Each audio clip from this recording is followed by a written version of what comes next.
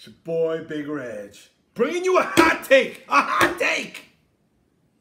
Oh, my goodness gracious. After that game versus Army, where the Michigan Wolverines pulled out a squeaker. 24-21. Holy smokes. First of all, let me raise my glass to that victory.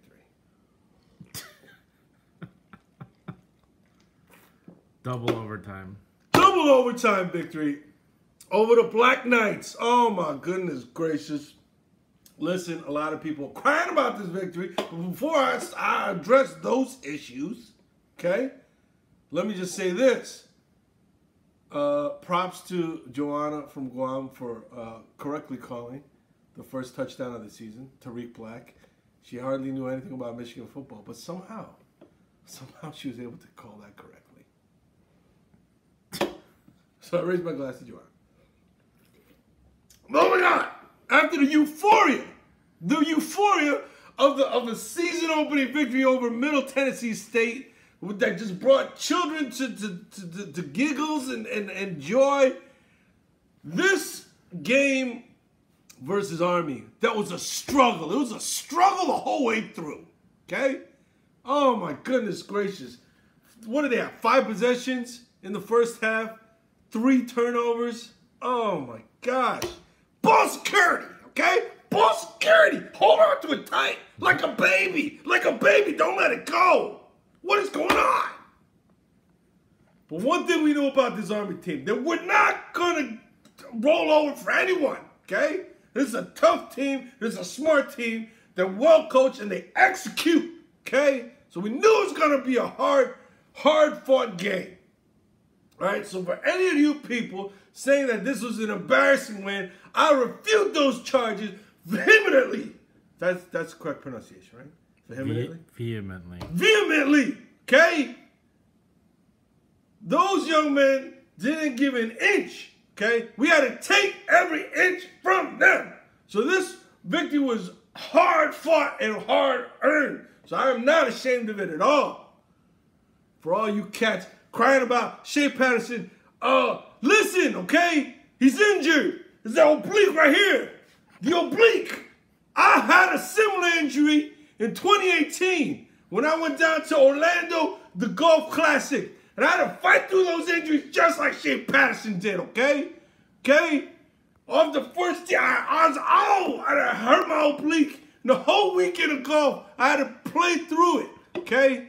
Regardless of the injury, I was able to still play good enough so that I won the free Korean barbecue dinner, okay, for me and my team.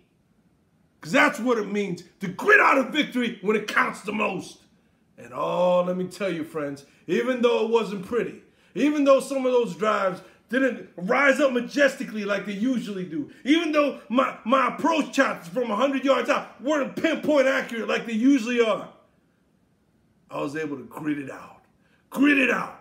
And then when I sat down to eat at B1 down in Orlando, that was the most delicious Korean barbecue I ever ate my entire life. Oh, so I raised my glass to that. To yourself? Hey, sometimes you gotta toast yourself when you deserve it. Anyway, back to Shea Patterson. The kid's in pain, but the kid is gunning through this, okay? And what did he do? Yet again, he leads us to victory. So to that, I raised my glass to Shea Patterson. It wasn't perfect, but still, he got the job done. I think it was the defense who saved his ass. Let's not sell him short, okay? When it was 3rd and 6 in the first overtime, was it first or second overtime? I can't remember. No, it was the second overtime. 3rd and 6, what did he do? He came up with another great throw. To Bell. Was it Bell? I think it was to Bell. To Ronnie Bell. Okay, kept the drive going. No, wait, was the first overtime? Which overtime was it? I don't know. Anyway, he got the job done. So for all you haters who are poo-pooing on him, you can go take a long walk off a short pier. Okay? Do you still think he's dark horse Heisman? Yes. Yes. Okay? last year, okay? For all you people saying that this game is going to be the downfall of Michigan football, look at Oklahoma last year, okay? Army played them tough last year in Norman. Army took them to overtime. And what happened to them? Oh, yeah, they went to the college football playoffs, and the quarterback won a Heisman Trophy, okay? Okay? So there's still a lot to play for, and there's still a lot of good work to be done, okay? This bye week is coming at the right time for this Michigan team to heal up, to work on some things so that they can sharpen their edge. Sharpen that edge so that when they go down to Madison, Wisconsin, they're going to slice them up. They're going to slice up them cheeses, okay? It's going to be like some provolone thinly sliced at the deli. Say, hey, man, give me 1.5 pounds of that. You know what I'm saying? Telling you, all you doubters start coming back on this. Oh, and then, man, there's the usual suspects, of course. But then now there's more haters and doubters and I don't know, scalawags. Nameless guest has jumped off the bandwagon now for Shea Patterson. You producer JB, have turned against Shea Patterson. Every other comment, throw in the towel. Throw in the towel. Are you saying throw the damn towel? Are you saying throw the damn towel? Throw in the towel. No. We're going to pound this rock, and we're going to keep on pounding the rock. You got to know when to call it. No. Shea Patterson's going to get the job done, no matter what y'all say. I believe in Shea. I said it last year, okay? I don't care if he's a transfer. I don't care how he started off the season, okay? He's my quarterback, damn it. He's my quarterback, and I'm going to ride with him. Ride or die. To the end. You're like Rocky. Huh? You're like Rocky. And look what happened to Rocky, okay? He went into a foreign land, okay? And he won over the Russian crowd. And he said, you people and me, we all the same, okay? And they all cheered him at the end. So I raise my glass to America.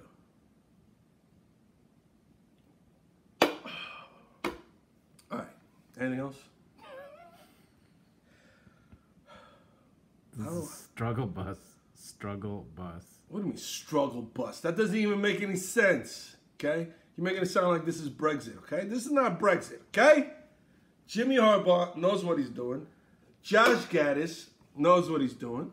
They got a limited playbook because you know why? That guy, look, let's review the facts, okay? Shea Patterson, this is his third offensive coordinator in 3 years, okay? Number one. Number two, two of his top linemen were not even playing for the first couple games. Number three, his top receiver, my breakout performer of the year, DPJ, still has not suited up yet, okay? So he's missing his top weapon, okay? And then you throw on top of that the oblique, which I've already shared with you how debilitating that could be to a peak performance. And despite all these things, this young man has risen to the occasion, okay? And led us to a 2-0 start. Despite his second fumble on the first drive of the game. I'm not going to lie. It's tough to hold on to the ball when your oblique is hurting. There's a difference when you're holding it like that versus how he holds it. Damn, you hating, bro. I don't know why you're hating so hard. Why are you hating so hard? Huh? I'm done. Huh? Throw in the towel. No, I will not throw in the towel. Instead, I'll raise my glass to Shea Patterson and the gritty performance. There, I said it. It was gritty. Sure, it wasn't smooth. It wasn't smooth. A lot of those balls weren't smooth, okay? They were not smooth balls, okay? These balls were gritty, okay? And this is a gritty victory, all right? He pulled out those gritty balls and threw them right on the table, okay? And so for that, I raise my glass. I also got to give a shout out to JC from Sunnyside. Has been wrong on a lot of things over the years, okay? Like I said, he comes from the Patrick Ewing School of Sports Prediction. But in this case, I got to give him credit because he did mention that his breakout performer this year was going to be Josh Uche. And Josh Uche and the rest of the defense did a heck of a job today.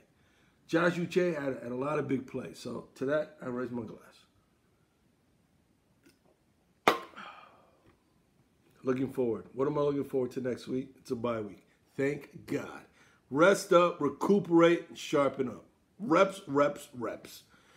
Hopefully we can turn this bird around a little bit quicker. And then after that, it's Wisconsin.